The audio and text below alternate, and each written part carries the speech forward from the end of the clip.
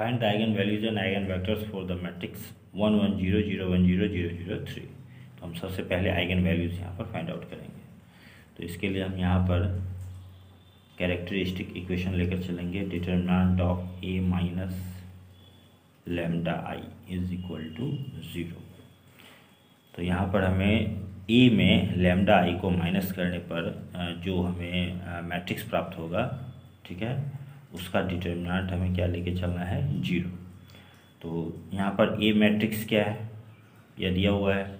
इसमें हमें क्या करना है, लैम्डा आई को माइनस करना है। तो जब हम ए में लैम्डा आई को माइनस करेंगे तो उस स्थिति में क्या होगा, मैट्रिक्स ए के जितने भी डायगोनल एंट्रीज हैं उसमें लैम्डा माइनस हो जाएगा, बाद बाकी एंट्रीज वैसे ही रहेंगे। तो यहाँ पर हम लिखेंगे 1 माइनस लैम्डा 1 0, फिर यहाँ पर 0 1 माइनस लैम्डा 0, फिर यहाँ 0 0 और यहाँ 3 minus lambda is equal to 0।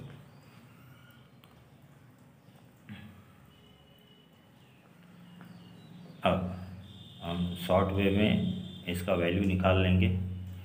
कैसे निकलेगा, हम यहाँ पर एक फार्मूला की सहायता से, यहाँ हो जाएगा lambda cube minus sum of diagonal entries of matrix A, यहाँ 1 1 3, क्या हो जाएगा यहाँ पर 5 लैम्डा, फिर यहाँ प्लस हो जाएगा सम of determinant of diagonal matrices, ठीक है।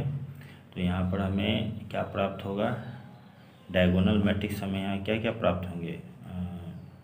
पहला तो हमें हो जाएगा 1 0 1 1 1 0 1 1, फिर जाकर दूसरा हो जाएगा 1 0 0 3 1 0 0 3, फिर तीसरा हो जाएगा 1 0 0 3 1 0 0 3। इन तीनों का अगर हम डिटरमिनेंट फाइंड आउट करेंगे तो हमें क्या प्राप्त होगा, यहाँ 1 यहाँ 3 और यहाँ भी 3, ये तीनों को ऐड करेंगे तो कितना प्राप्त होगा, 7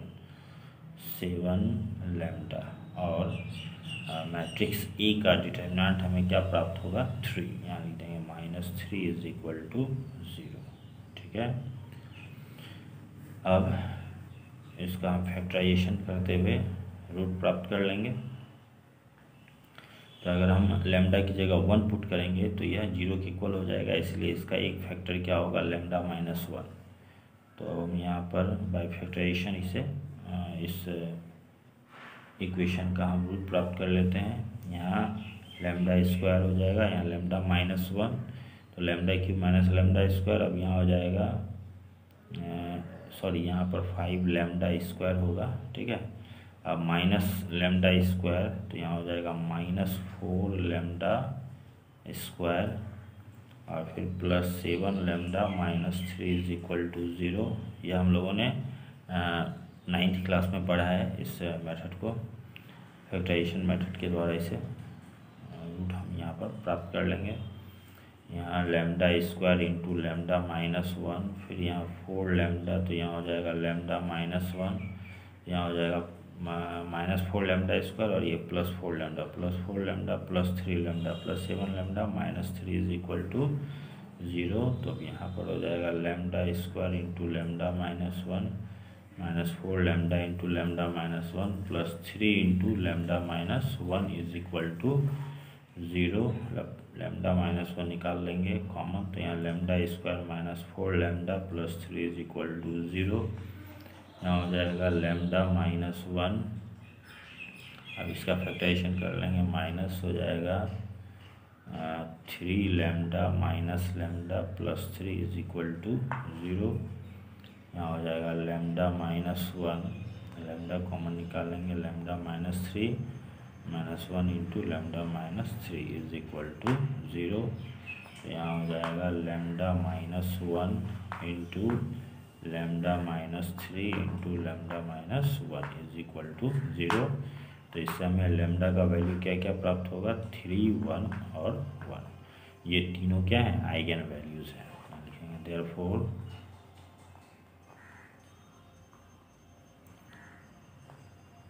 आइगन वैल्यूज़ 3 1 1। इसके बाद अब हम प्रत्येक आइगन वैल्यूज़ के corresponding eigen vectors find out करेंगे। तो इसके लिए हम सबसे पहले 3 के कोरस्पॉन्डिंग हम आइगन वेक्टर निकालेंगे। यहाँ लिखेंगे late x is equal to x y z, ठीक है, बी द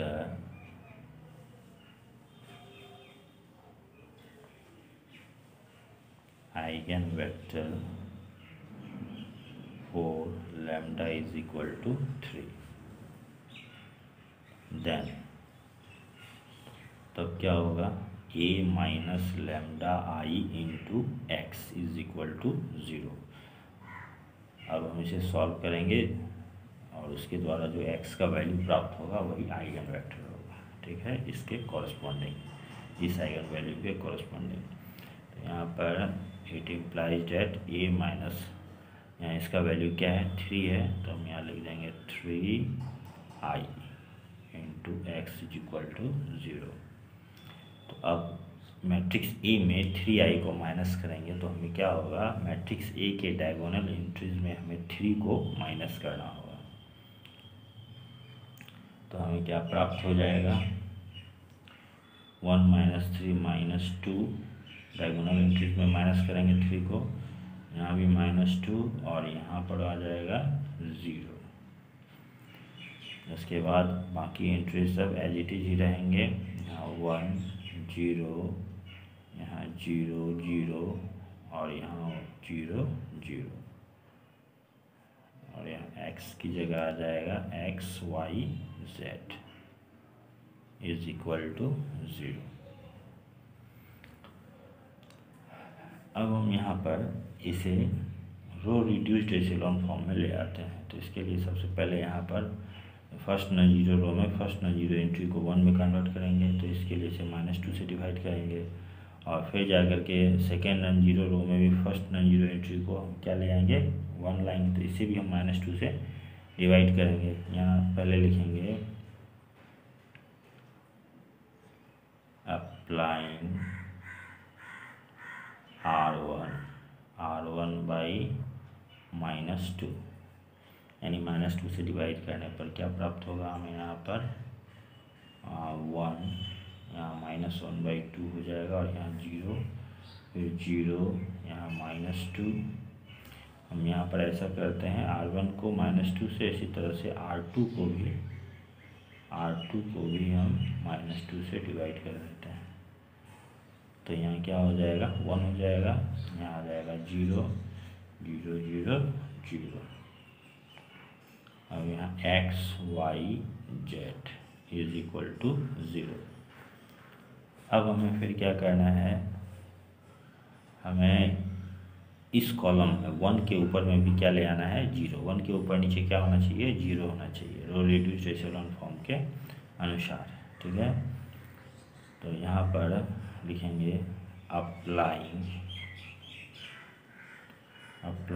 R1 में R2 का 1/2 गुना को ऐड कर देंगे, ठीक है।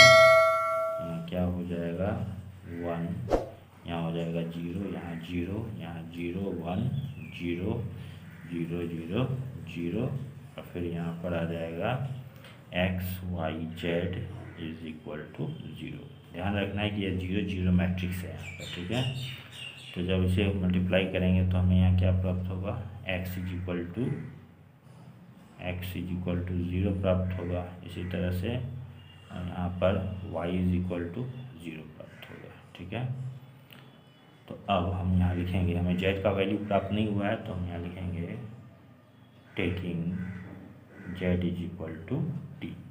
z का वैल्यू t लेने पर अब हमें यहाँ पर आइगन वेक्टर प्राप्त हो जाएगा 3 के corresponding x y z is equal to, यहाँ हो जाएगा x की जगह 0, y की जगह 0, t की जगह z की जगह t आ जाएगा। अब हम इसमें से t कॉमन निकाल लेते हैं बाहर। यहाँ 0 0 और ये 1 हो जाएगा। तो इस तरह से 3 के कॉरस्पॉन्डिंग हमें आइगन वेक्टर क्या है 0 0 1। Therefore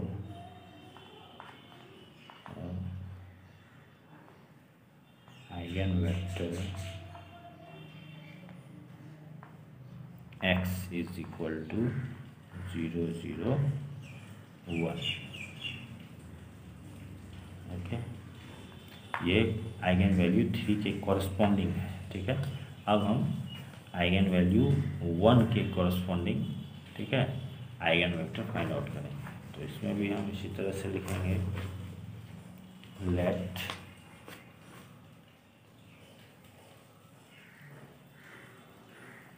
x is equal to x y z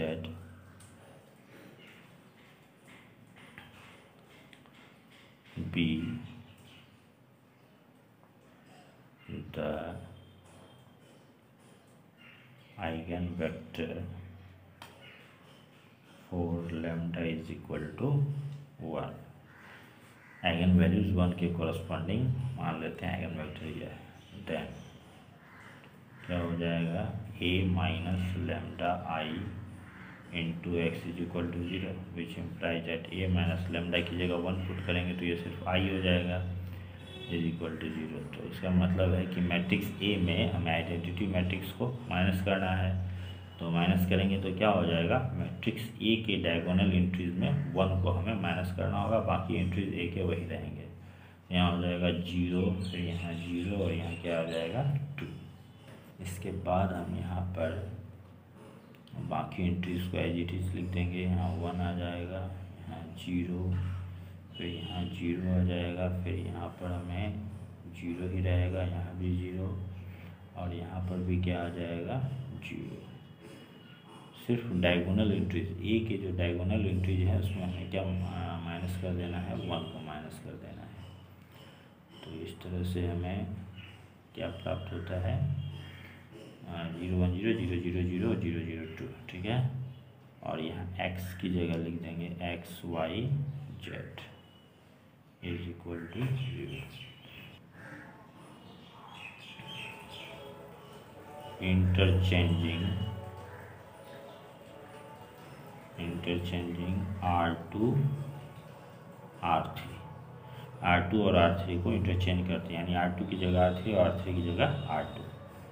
तो क्या प्राप्त हो जाएगा हमें 0 1 0, यहाँ 0 0 2 आ जाएगा और यहाँ 0 0 0 और फिर यहाँ आ जाएगा x y z is equal to 0। अब हम यहाँ पर सेकेंड रो को 2 से डिवाइड कर देते हैं। यहाँ लिखेंगे अप्लाइंग R2 बाई 2 से डिवाइड करने पर हमें क्या प्राप्त होगा 0 1 0 0 0 1 0 0 0। इस तरह से एरो रिड्यूस्ड एशेलॉन फॉर्म में आ चुका है। अब इससे हमें क्या वैल्यू प्राप्त होता है, y इज इक्वल टू 0 और z इज इक्वल टू 0। हमें x का वैल्यू प्राप्त नहीं हुआ है यहाँ पर, तो हम मान लेंगे। ठीक है, यहाँ लिखेंगे taking x is equal to t। x का वैल्यू t लेने पर हमें यहाँ पर 1 के कॉरस्पॉन्डिंग आइगन वेक्टर क्या हो जाएगा, x y z is equal to t 0 0, यहाँ आ जाएगा t बाहर निकाल लेंगे तो यहाँ 1 0 0। यहाँ लिख देंगे सो eigen vector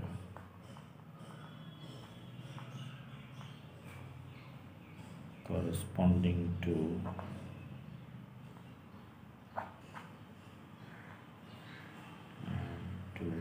eigenvalue 1, lambda is equal to 1।